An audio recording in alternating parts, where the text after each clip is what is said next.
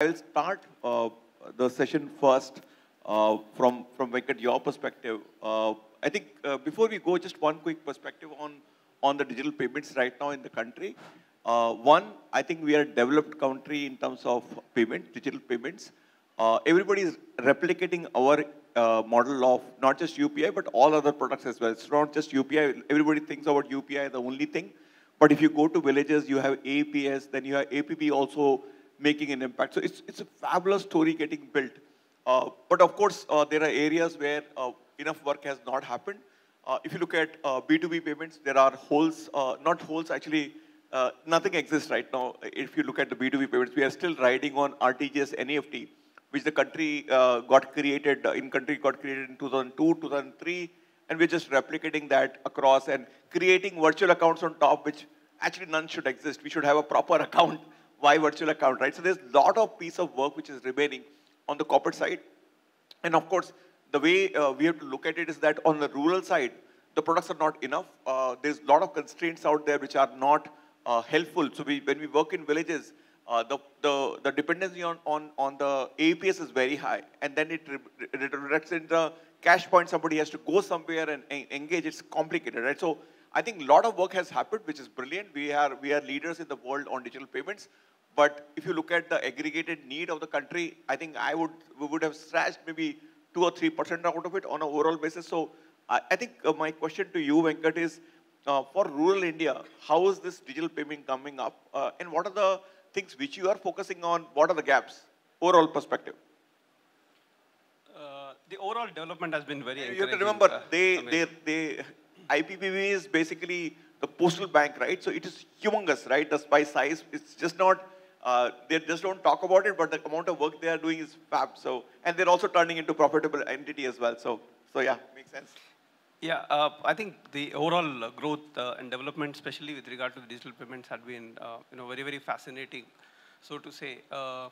If you look at the overall approach of the country towards financial inclusion, that itself has been very, very path-breaking because of the fact that first and foremost thing, we addressed the access part, which is opening more and more bank branches, and that's where the ability of Department of Postal Network to be utilized as access points has come into play. And that has, in one shot, it has increased the network access by 2.5 times because there are around 160,000 post offices.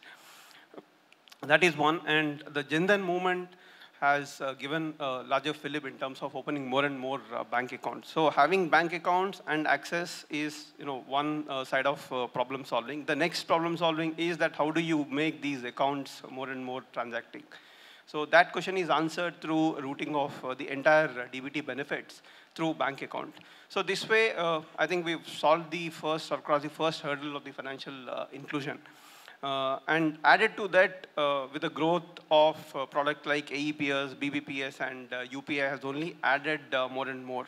Like you mentioned about AEPS. So initially, when the bank started, we've seen more and more AEPS transactions happening. But as things started evolving, we've seen more UPI transactions. And today, we do 80% of transactions in digital. It used to be 80% in cash in the beginning, and now it's 80% digital. So which means more and more people are used to these digital payments, and they find a whole lot of convenience when it comes to product like UPI. Fantastic, fantastic. UPI and आया और आप नहीं आए तो हो ही नहीं सकता, right? I'll just add on to what you have built something fab, so good. No, I'll just focus. Or you need to be closer to the mic. I think I'll elaborate a bit on B2B, right? The way we look at it, right? I think you mentioned virtual accounts, right? And see, the good thing about B2B is I think 99% of it yet flows through banks, right? I mean, whether it's NEFT, RTGS and all. So the guardrails in terms of the money in and out is very much there. I think what's missing is the interoperable interface in between. And I think that's what UPI has solved, right? So I think what we need to do is, as an ecosystem, we need to really peel it very horizontally and then look at what we need to solve, right? And obviously B2B clearly is a more harder problem to solve, right? There are larger parties, there are larger flows, and so on and so forth, right? So what we're really looking at now, and we've done a bit of it at Razorpay, but across the industry, there is no standard as such, right? And that's where the businesses and the breaks and you can say the friction, and then you do virtual account and so many things, right?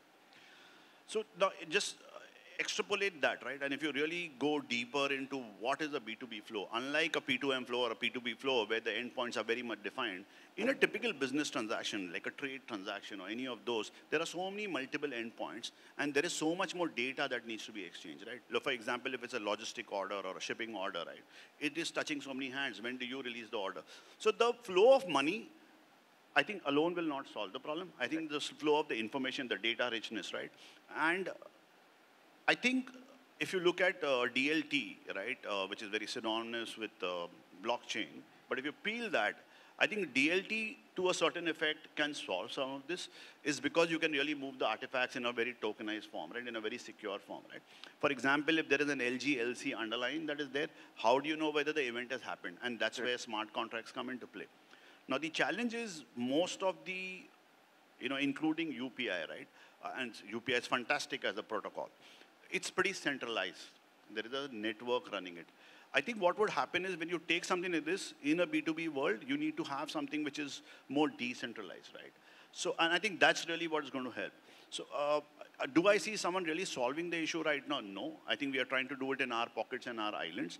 But coming together of the industry and agreeing on some kind of standardization over there is really going to help, right?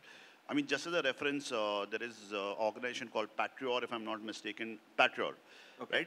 They've based it on DLT. They're doing some of this stuff. And if I have to add, right, this India-Singapore tie-up, right, on the Pay Now UPI, I think while it starts with P2P, P2M, but imagine if Singapore and India open up their books to each other. I agree. And I think that's where the real power will come in. So long way to go, but I think NPCI is really setting the standard over there, right? While P2P, P2M can happen, I think there's $1 billion that comes into India and a few million that goes out of India, so on and so forth. But if you get into the trade side of life, I think that's where it will really start scaling, right? Maybe quick view from your side on B2B from a cross-border perspective. How do we build, right? Because what the gap is known, right? Everybody knows the gap. But how do we fill for that gap? How should we, the country approach or network should approach? Who should approach and who will solve? I think the central entities, right, whether you call it MITI, governments, right, and G20, I think is a brilliant forum for that, right? And I think India's influence, especially in this government, has really reached a very different level, right? So imagine even if we can get these corridors going with 2-3 countries, I think we'll be in a good place, right? I think the worry for me always is if you keep converting everything back to dollars, it's going to be a challenge, right? And there's going to be a pause in the money flow. Pause in the money flow, put it very simply, the way I understand that if the money is locked in a conversion or lying somewhere idle, it attracts some kind of risk, and risk has a cost to it. It's lying idle, right? So again, this opening of the books, I think, is a great way to do it. I mean, in a way, you're trying to say that we will not go the SWIFT way. Whether it's SWIFT or SWIFT GPI, I heard a bit about it, right? But it doesn't solve for it. So I think even if, and you know what happened in this Ukraine-Russia war, right? So if India can create a bloc with 2-3 friendly countries, maybe a couple of Middle Eastern countries, maybe someone like Singapore and a couple of others, I think the government knows best where we have the right kind of influence, and create this bloc and do something which could be based on something like a DLT and then give it to a central entity. I'm just taking this freedom to say someone like an NPCI to design the architecture, right, and the protocols. I think we'll have a winning combination. But I clearly see that's 2-3 years away from you. I agree, it is a bit far. So I think moving ahead to Sachit, you run one of the pretty large sort of cash management platform in the country. And there's a lot of work which needs to be done, and you're already doing a lot of it. So does the country need a separate network or a separate collection framework? What does the missing leg, right? I know if it comes out really well, cash management is not required. So I also know the flip side of it. If everything is fine, then you don't need. But I have hope at scale things will change, right? So any perspective on what do we need most, Sachit? Yeah, so I think, given that we do run a large cash management product and we do interact with a number of CFOs across sectors, and given my vintage, I do remember a CFO telling me even 20 years back that his biggest problem was that he doesn't get the relevant information. I agree. And just 2 years back, SWIFT and I think BCG or one of the consulting firms did a survey with CFOs, some of the largest companies, and the topmost requirement was still we don't get the relevant information, which is what you were referring to, saying that banks have built virtual accounts, etc. So I think that gap is still there. It hasn't been solved. The rails are there, whether it's NEFT, RTGS, which came way back in 2004. Now we have UPI, BBPS. I think all the tools are there. It is a matter of forward and backward integration. Will the banks be able to solve it on their own? Probably not. Otherwise, they would have done it, right? We as a country have still not gone on to POBO, COBO, payments on behalf of, collections on behalf of. So it's being done in various shapes and forms, not regulated, and there are various issues around it, but we still haven't taken that giant leap. So that's one issue. So I think it is going to be a bit of forward and backward integration, and that's where the ecosystem will need to expand. Today, fintechs like Razorpay, they are working a lot in terms of making sure that the relevant information is available and they carry it along with the payment, or not really along with the payment, on top of the payment, right? Capture it at various stages and provide it to the corporates, both on the pay side and the receive side.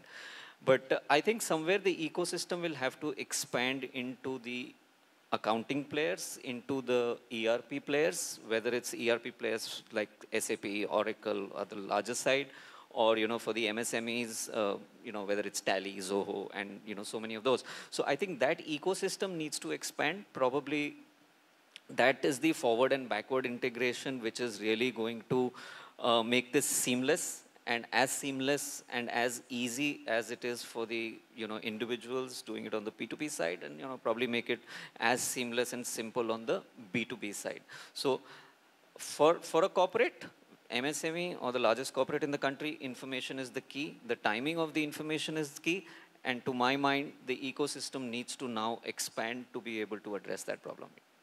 Brilliant, brilliant. Thank you. Thank you. I think, Sabya, from your perspective, I think BharatPe obviously changed the entire game on how merchants came on board the platform. Your structure has really worked. I think the number of people who have come on board on the merchant side is amazingly high.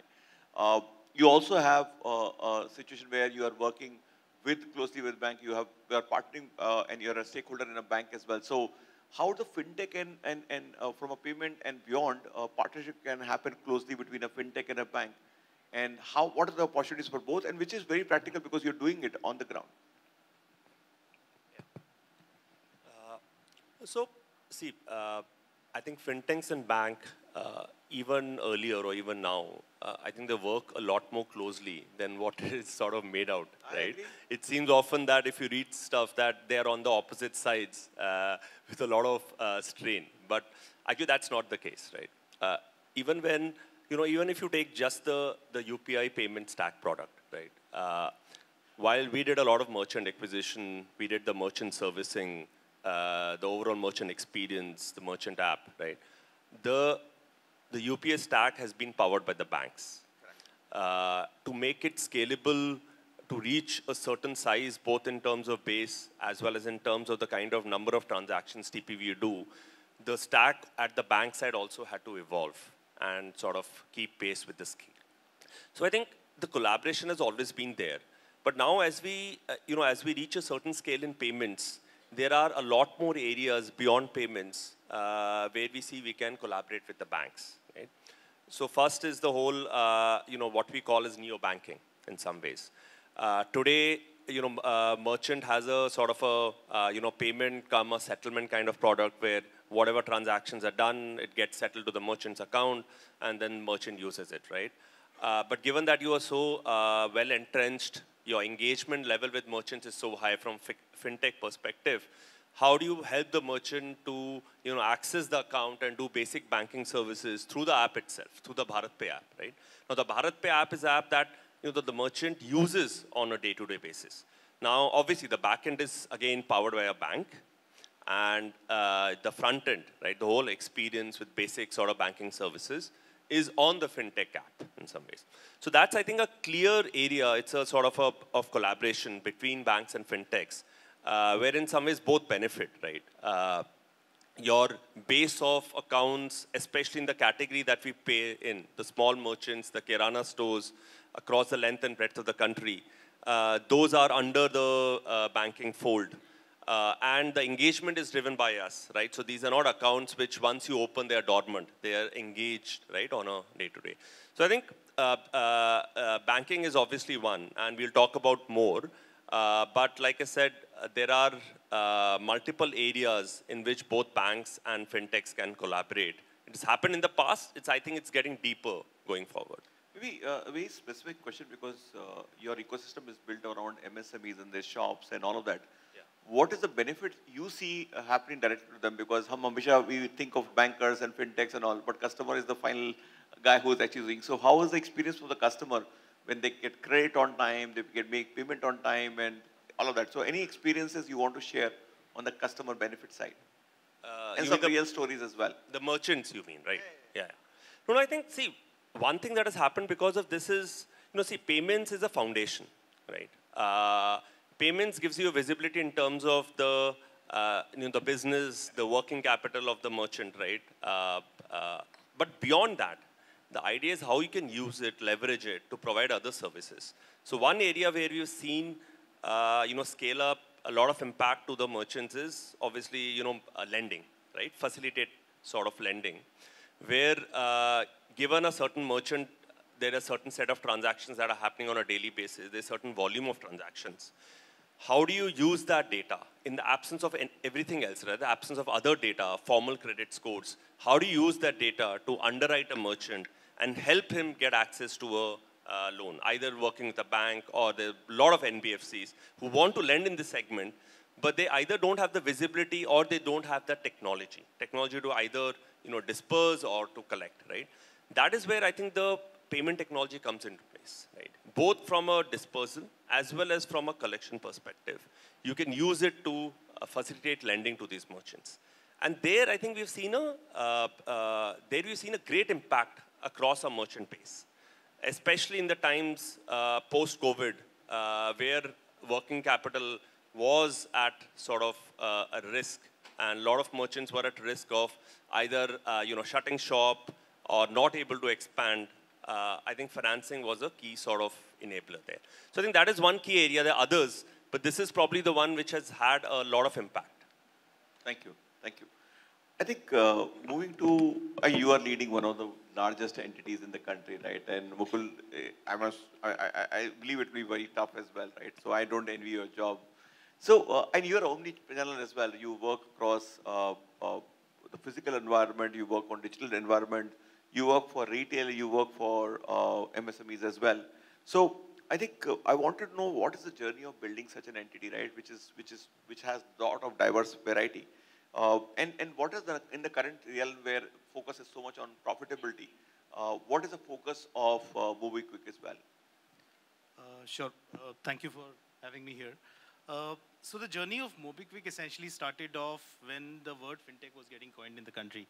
So at that point in time, of course, it was a wallet, provider, and before that, utility bill payments, recharge kind of a platform. And our journey essentially has been to acquire a large number of customers onto the platform, and on the other side, a large number of merchants. So we've got about 135 million customers and about 4 million merchants over a period of time. And of course, 50% of these customers are KYC'd, full KYC'd with us. So in that sense, there is a huge amount of responsibility that the platform has, and we've been able to onboard them pretty seamlessly over these years. So initially, the journey was around providing them daily use spend categories, and over a period of time when UPI came about, a lot more payment forms were enabled for these customers on the MobiKwik app. QR, became a very big reality. Interoperability became, omnipresent. And then over a period of last couple of years, because of the India stack, the focus of MobiKwik has been on, kind of growing the digital financial services business, which is mostly around digital credit, wealth, and investment stack. So that's something that we're focusing on pretty largely. To your question on the profitability side, we see payments as a contributor or as a channel using which customers come onto the platform. We of course look at them, do analyze their data, their transaction patterns, etc. And basis that we do their credit underwriting. And we've been over the last, so many years been able to kind of create a very large pool of credit-worthy customers. We serve about 19,000 pin codes in the country, which is very, very large. And we, of course, do very advanced alternate database underwriting with very good controlled risk rates. So the thing is that I think this is the business, or the investments and the digital credit business is something which is driving us towards profitability. I mean, we've already done 2 quarters of profit last year, and we're hopeful the coming year will be, of course, continues with that kind of stretch. And sky's the limit, I think, for us. The client base is huge, and the opportunity is immense. I mean, of course, there's another billion customers left to be served by all of the fintechs, together. We are very collaborative. I mean, that's to the point that Sabyasachi, essentially mentioned. Without banks and financial institutions, the products that we offer aren't really possible, and without the help of NPCI, of course.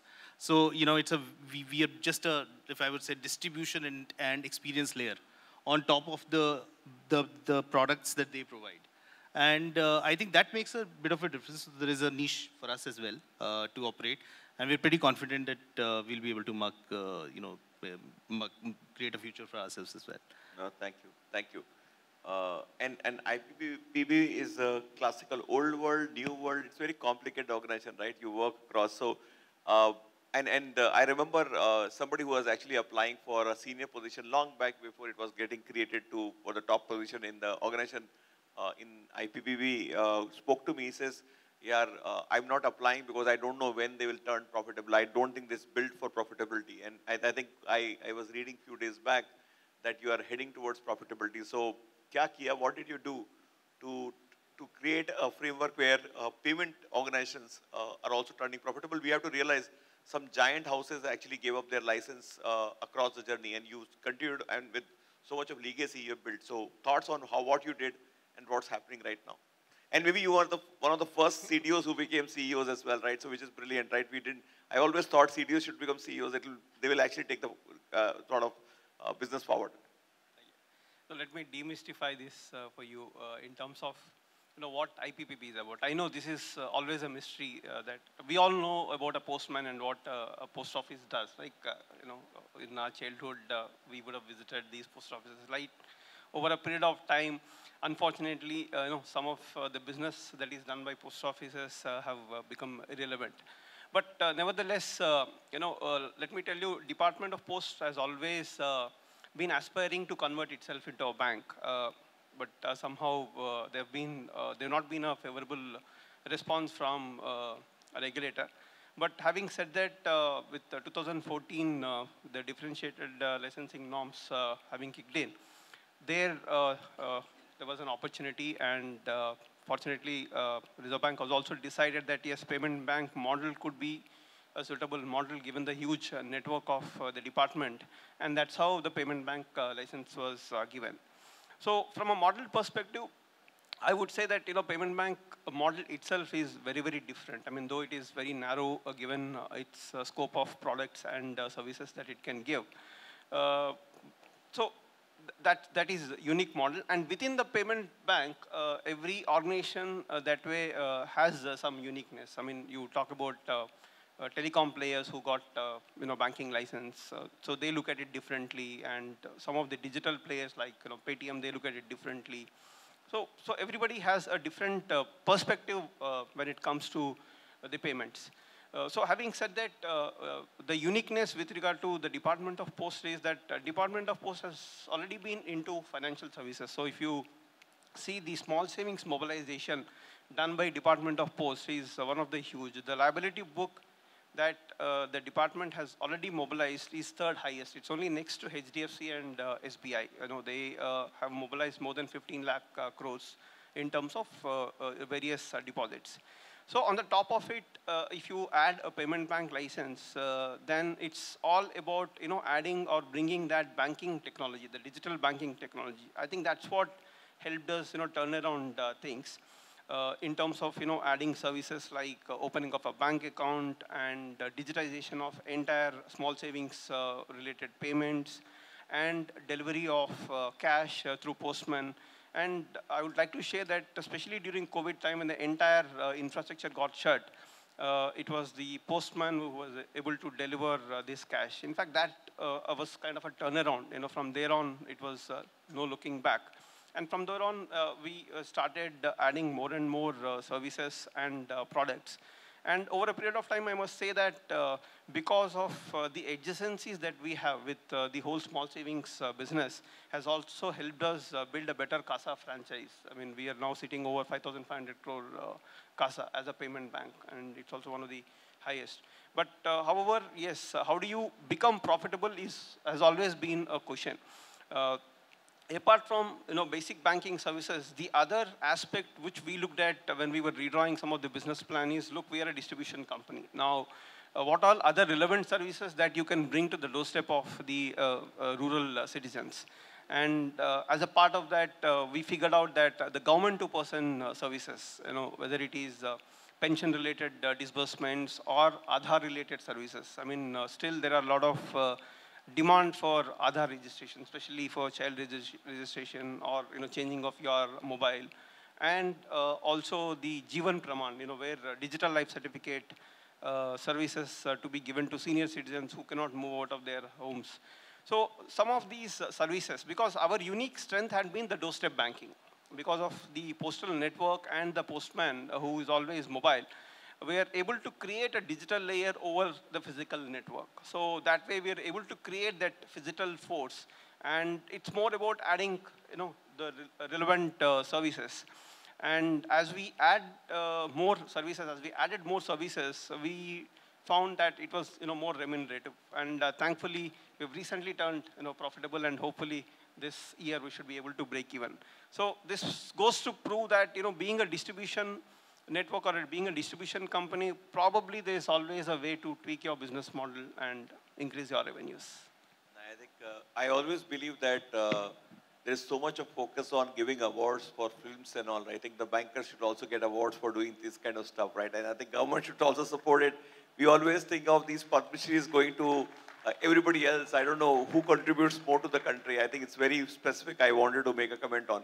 You look at the ecosystem, you always think of bankers as like, kya hai, to bankers hai, but it's a very dry job, but it's a tough job. Anyway, how many of you are bankers here? Very tough job, very, very tough job. And I must say that the credit goes to the top man who said that now a postman will bring bank to the doorstep. He said, Dakia, dak layega, but now Dakia, bank layega. That makes sense, makes sense. I think, Arif, you have played all roles, right? कुछ रह गया तो बता देना अगर regulatory बन जाना है अपने को. So he has been a banker. He has worked in a fintech in early stage, very early stage. Then he joined a network and then goes back and heads innovation in one of the largest fintech in the country. Your perspective, okay, तो पहले इतना करते क्यों ऐसा move क्यों करते हो? It's a personal question maybe. You don't want to answer, that's fine. I think it's your... If you notice, right, if you need the opportunity to wear sneakers, I'm the only guy on this floor, you need to do all this. Okay? And sneakers are comfortable. Yeah, I think, I started my career working in a bank, right? And I was with HDFC Bank for a long time. It really grew well. They were the pioneers in a certain way in payments. Fantastic organization, fantastic franchise, right? That's when the fintech revolution started happening, right? One of the things that I came across is, we all talk about fintech and bank collaboration.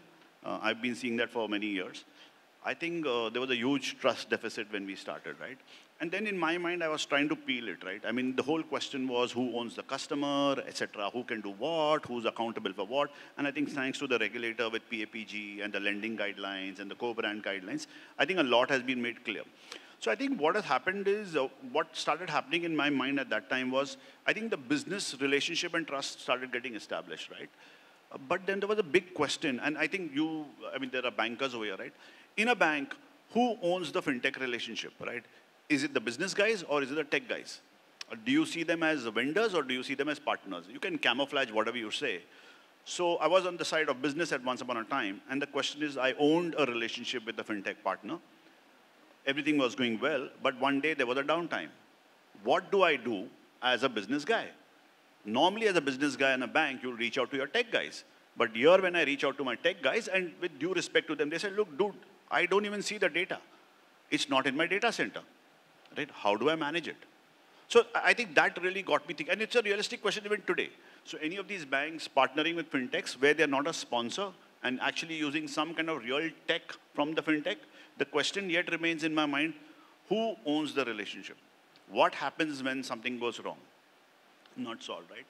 And when we were doing this, there was a second catalyst for me, right? There were these global networks who were doing a lot of stuff on ISO, some great work at that time. But somehow I always felt that, look, as a country, right? And India was really, we were getting bolder, let me put it that way, right? And we said, look, if we don't own this protocol, then we're always going to be at the mercy of somebody else, right? And thankfully, to the regulator, the government, NPCI was being formed those days, right? And NPCI came up with IMPS, which I got really kicked about. And then on top of that came UPI, right? And then I said, bhai, this is it. So I think UPI as a product is great, but what really got me excited is UPI as a protocol. And I said, TK, so I did a bit of here and there and said, I think why not? Because I never saw NPCI as a network, right? I always saw them as an infra company, right? And that's what took me to NPCI. But yeah, 3.5 years of a lot of hard work, a lot of challenges and scaling up. I thought it's good that I can go back to a startup fintech. You've done something on this side. Now, how do you leverage? So once NPCI has laid the railroads and protocols, then someone needs to build platforms around it, right? So that's what brought me here. But I think what I would like to leave this audience and this panel is, where is the fintech and the banking partnerships heading, right? And I think there is no easy solve for it, unless, in my view, if I give a cue, right? I think in India and globally, cloud, I mean, whether it's Amazon or Google, they are the ones who really enabled the startup ecosystem. I think the answer lies there. So if you guys are looking somewhere else, then there is going to be a challenge. But I think we have some bankers over here. I'm an ex-banker, so probably he's the right guy to fill in over there. And so is he. Through the next decade. I think that understanding has evolved. It's become more mature. All of us understand that it's a symbiotic relationship. That's the only way forward. And both the bankers and the fintechs and the tech fins, we all forget in this whole hype around technology, new platforms, we all forget that there are these huge behemoths who were the tech fins decades back, who have been driving banking, right? Today we might deride Swift, but Swift was the organization which set up a globally acceptable standard which has seen the test of time. Yes, today it's not dynamic. Today there are issues. We need to do lots more. What is blockchain? Can CBDC ride on Swift and make cross-border payments like you referred? A reality in terms of making it real time rather than still being, reconciled even after a week the payment has moved. All those questions are there, but let's not forget the contribution that Swift made. So we forget the whole, the platform and the standardization that technology companies have done earlier along with banks. And I think to my mind that ecosystem has worked very well. Today it's in a new avatar, where banks and fintechs are working in a very, very different way. Banking is not boring. It's extremely exciting, thanks to fintechs sitting next to me. I think it's really kind of made the bankers open up their eyes, and I think there are enough and more solutions. And we were talking about B2B. What comes to my mind is, why can't a trade message of a letter of credit get bundled along with the RTGS payment? Exactly. Exactly. Why does it have to be two different platforms? That is what we have to solve. A banker can solve it on its own? No way. But can the banking community give standards, define guardrails, define procedures, policies? Yes, definitely. That is their role. But I think it's going to be tech fins and fintechs who are going to partner and make that a reality. There is no reason in today's day and age for letters of credit and payments to be moving separately. So I think those are the opportunities. And like I said, this relationship has evolved. It's become much more mature.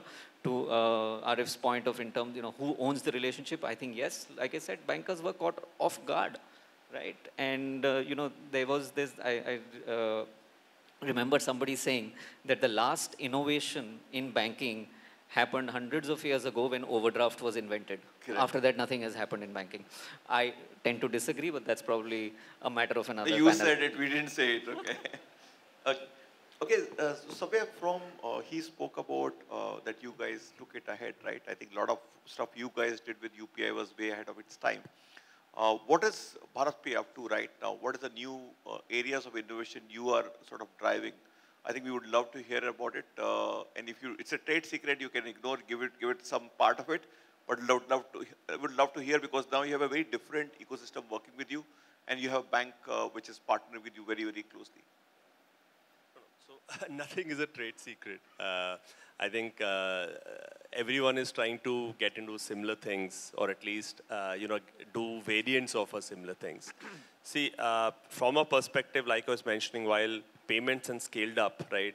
There it was more of an incremental sort of game, right? How do you make it more seamless from an experience perspective, and how do you sort of add, scale while ensuring a certain success rates? I think largely we are there. Now it's about, from here, how do you add more merchants? How do you add more scale to there and ensure your partnerships and tech stacks are there? I think in terms of innovation or new things that we're doing, like I said, there are a bunch of things we're trying out, and almost all of it is in partnership with bank, with NPCI, with one entity or the other. So for example, one of the things that we are actively working on is RuPay on UPI, right? Absolutely. So I think it's a great initiative. It really, cards are like a form factor. If I just compare payments, there is QR, and then there is, POS machines. And there is an order of magnitude different in scale. Correct. Right?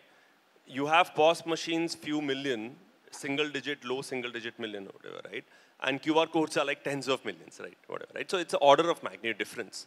Now with RuPay and UPI, what happens is, you don't need a POS machine. And especially for our base, where, we have also tried, sort of penetrating POS machines in our base, right? But again, the difference in penetration is significant. It's a matter of, whether there is a need, whether there is affordability, whether there is that kind of base. So with RuPay and UPI, the whole segment of these small merchants opens up from accepting another kind of payment form factor, right? I think that's one.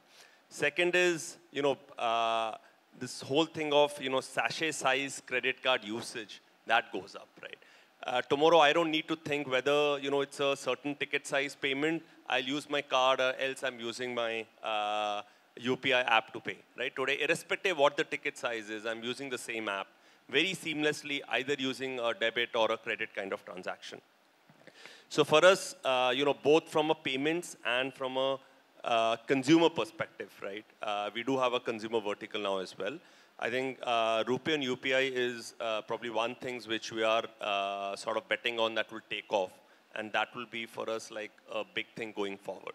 Yeah. No, I agree. I think once all cards come on UPI, or maybe more form factors of utilization, I think I think POS technically should not exist. It's very expensive, very, very difficult to maintain. It's only built for some specific use cases, which should still remain.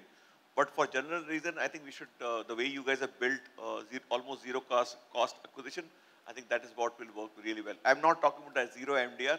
I'm just saying POS is an issue. Yeah. No, I agree. I think the logistics that's involved, right, behind POS, ensuring it's active, maintenance, servicing, it's significant. So there'll be a segment where it exists, but there is a large volume where this can be sort of a great solution. Now you give it to a panwala, he can't handle it, right? So we need to realize what use cases. I am also like a panwala. We have to learn how to use POS machine. I speak so much about it, but physically I used it only in this event where we had to get one for us. We never needed for ourselves, right? So it was difficult to get through, but yeah, thank you. I think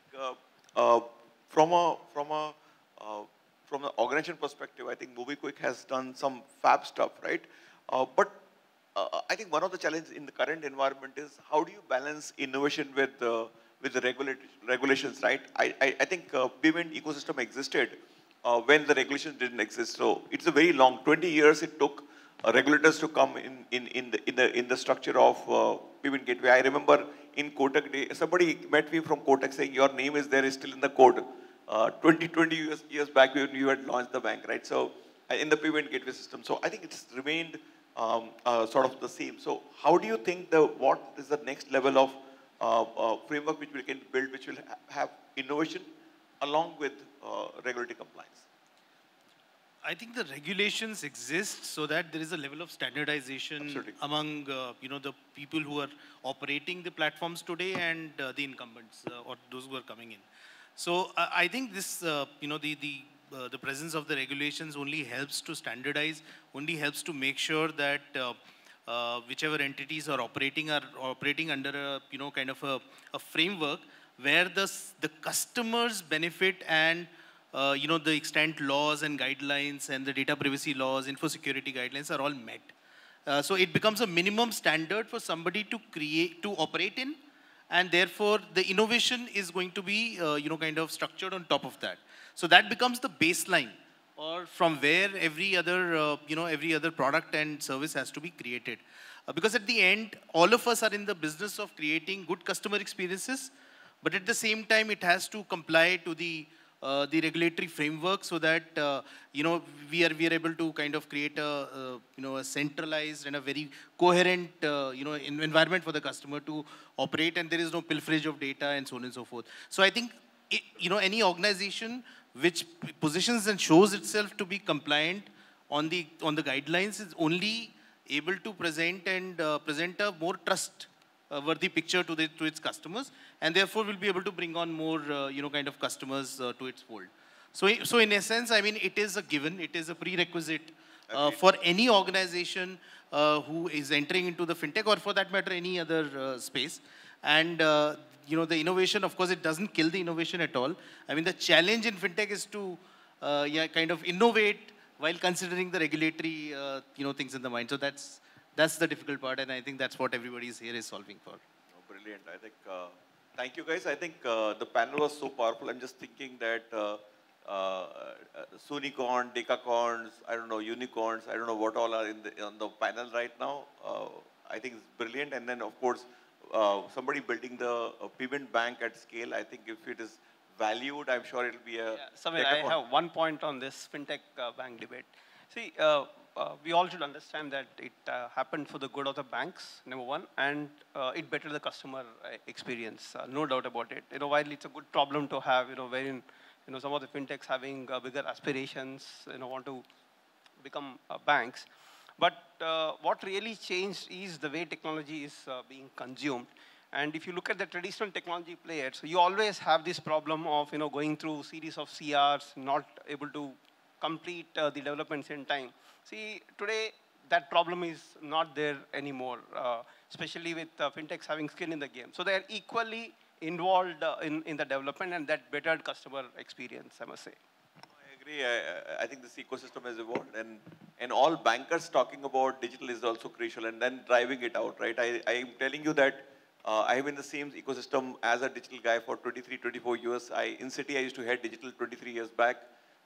And I remember I was liked guy, but not respected. Ye kyo kar raha hai, right? Why is he spoiling his career? I still remember somebody telling my friend who was doing similar work, na tu idhar ka rahega, na udhar ka rahega, na tera MBA bachega, na tech bachega, right? So I think that is called digital. I always have three responsibility. I always used to report to ops head, tech head, and a business head. So I think that career continued, but I think this is called digital.